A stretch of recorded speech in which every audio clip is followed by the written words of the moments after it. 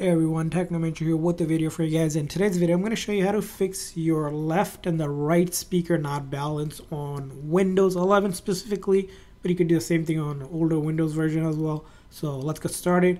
So first start by the search bar and you're going to basically search up sound settings. So search up sound settings. Let's go ahead and open up sound settings. And once you open that up, you're going to scroll down a little bit further to the advanced section, and under there you're going to see more sound settings. We're going to tap on that and that should open up a little bit more settings, and then you're going to pick the speakers. As you can see here, this one that's selected, the speaker, and we're going to right click to get to properties.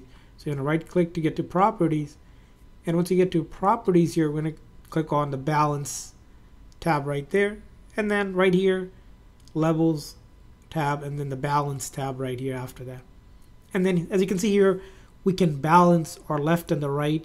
By default, it should be at 100, but if you wanted to balance it, maybe one side doesn't work as great as the other, or you're noticing it, you can pretty much move this toggle around specifically however you wanted to set it. So each time you move around, I would play whatever sound you're looking to play, if you have a song or something on, just so you can feel that and then adjust it accordingly.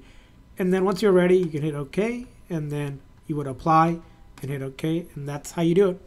So that's how you do it. I hope this video was helpful. If so, please consider the like and subscribe button for more tips and tricks for your Windows computer. We'll see you guys next time.